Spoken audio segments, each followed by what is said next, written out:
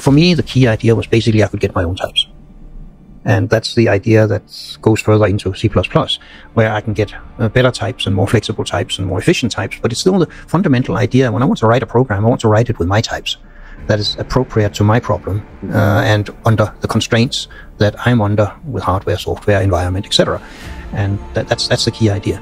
People picked up on the class hierarchies and the virtual functions and the inheritance, and that was only part of it. It was an interesting and major part, and still a major part in a lot of graphic stuff, but it was not the most fundamental. It was when you wanted to relate one type to another, you don't want them all to be independent. The classical example is that you don't actually want to write a city simulation with vehicles where you say, well, if it's a bicycle, write the code for turning a bicycle to the left. If it's a normal car, write the normal car way. If it's a fire engine, write the fire engine way, You get these big case statements and bunches of if statements and such. Instead, you tell the base class that that's the vehicle, so you turn left the way you want to. The problem with operator overloading back when it was first implemented was that a lot of people in the C++ community then felt deeply victimized because there were a lot of people who would use operator overloading incredibly inappropriately.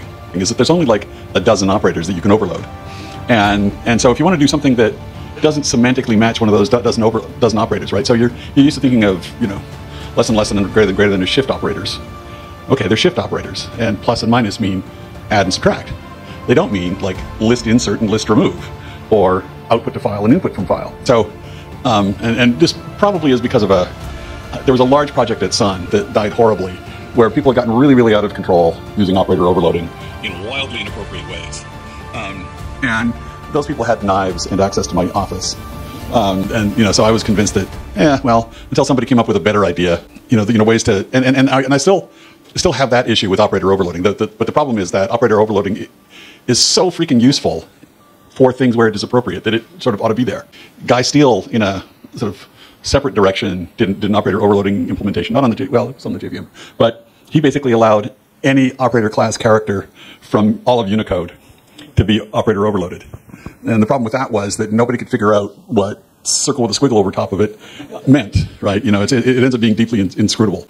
And so it's like, okay, so it makes a lot of sense for people who do math, which sometimes includes me, and I really like the idea of having operator overloading. But just food fight after food fight. One of the things, and I mostly got this from my mentors who taught me programming language design in the earlier 80s. When you're teaching programming, the total newbie who has not coded before, not in any other language, a whole bunch of concepts in programming are very alien or sort of new and maybe very interesting, but also distracting and confusing. And there are many different things you have to learn. You have to, in a typical 13-week programming course, it's like really learning to program from scratch. You have to cover algorithms, you have to cover data structures, you have to cover syntax, you have to cover variables, loops, functions, recursion, classes, expressions, operators. There are so many concepts. If you can spend a little less time having to worry about the syntax. The classic example was often, the compiler complains every time I put a semicolon in the wrong place or I forget to put a semicolon. Python doesn't have semicolons in that sense, so you can't forget them. And you are also not misled into putting them where they don't belong because you don't learn about them in the first place.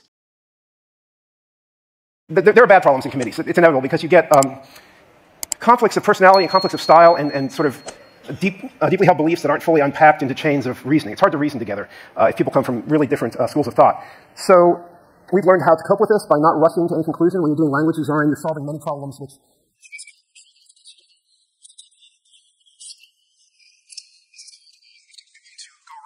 sometimes before you close on a design. Sometimes you have to throw things out and start over again. That's happened, for instance, with ES6 proxies.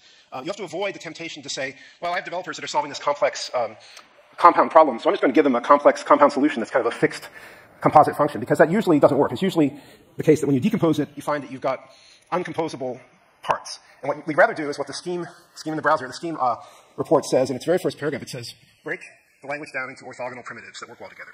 So that's been the job of the committee, and coming to an understanding of those primitives and minimizing the choice of keys.